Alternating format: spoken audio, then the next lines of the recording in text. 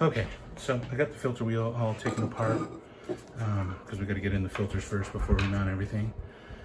I like to use blue gloves because I don't want to get any crap on my filters, so that way I don't get any accidental fingerprints. So it's a Astronomik L2 filter based on what Astronomik's website said is the L2 is the best based on the setup that I have. So there is no rings on these, so I always put my L filter in the 1 slot. So we're gonna have to use the holders, which is what I was afraid of, but that's okay. I'm gonna try my best to do this while filming. Not the easiest. And see, this is why you want to wear gloves, man. You don't want to scratch up your filters or screw stuff up. So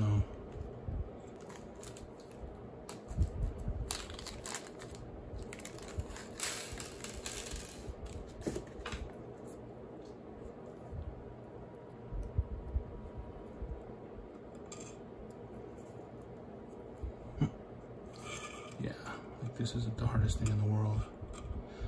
I'm gonna do this without the camera. Okay, so that was no doubt the hardest thing I've ever had to do, trying not to drop the screw into the filter when you're trying to screw it in. I also have the Astronomik Deep Sky RGB set, so in 36mm. So we got the red, the blue, and the green. So I'm gonna go ahead and put those in, and I always do RGB. So I'll go L RGB, and then for when I get them in, they're not in stock yet right now, is show, which will be in 5, 6, and 7 slot. So it's crucial to know where you put your filters, because when you set up the ASI Air Pro and on Friday, hopefully the Plus, when I get it, I will be, you have to configure all that stuff in the application, which we'll go through. So I'm gonna get these installed and then I'll come back. Okay, so got all the screws back in. Now we're gonna put on the filter wheel. I'm putting this at the edge of my desk so it doesn't move. There's a little groove on the bottom. So, and then the filter wheel, or not the filter wheel, the off-axis guider, excuse me. The ZWO off-axis guider will screw in right here. So, that should be fun. It's a good thing there's not a filter there. This is gonna suck when there is.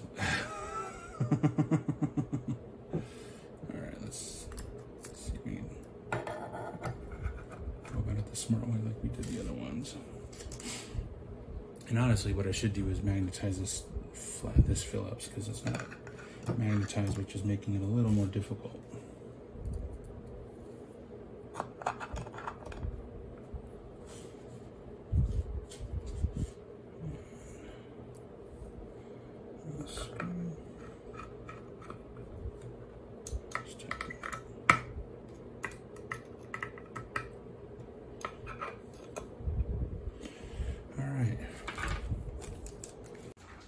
All right, so we got the filter wheel all put together, and we've got the OAG installed. So what's next? Well, the most important part of all, the part that I had to have next day delivered, the ZWO M48 plate. Apparently, what I realized and learned is that ZWO with the larger OAG does not include a plate. This plate was included with the original OAG, the 1.25 version, but when you go to the full frame, because it's more expensive, because they set up the helix focuser on there for you already, I did not know that there was not a plate installed. So we got the plate, so I'm gonna go ahead and get that installed now and get it all set up so we can mount it to the camera and move on with life. It's got a nice little rubber bracket in here, which is nice. Hopefully you can see that.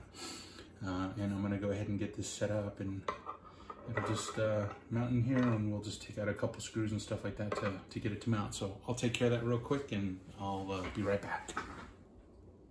All right, so I got the filter wheel all installed now. So there it is. It's not perfectly straight.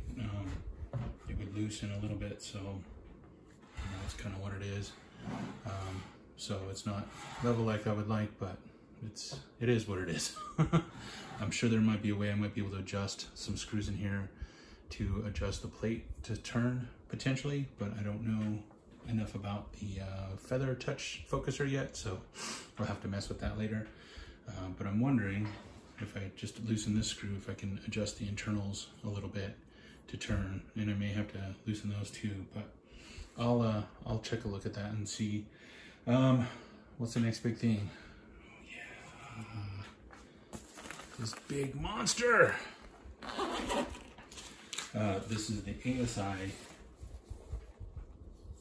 2600mm Pro. This is like one of the highest rated cameras on the market right now. Not the highest. There's still the 6200, which is a full frame, and then I want to say the 2400, I think, which is pretty large as well. So, but this is just like my ASI 533 that I had before, except this is the mono version and a bigger sensor, but it's basically the big brother to the ASI 533 MC, which was an amazing camera, and I got a lot of really good images with it, so I'm excited to see what this will do on the rig. So I'm going to go ahead and install it real quick. So just take off the cap. And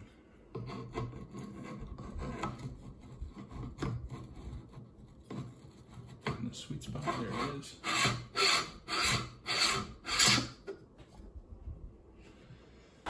There you go. There's the camera installed. Put it back there. So hopefully that's how I can get it to go.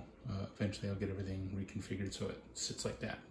So I'll have to do some testing with it, but it's getting there. One of my other boxes that's in the closet, I have to grab it, but I've got my ASI 290, and then I still have to install the electronic focuser, so I'll do that next.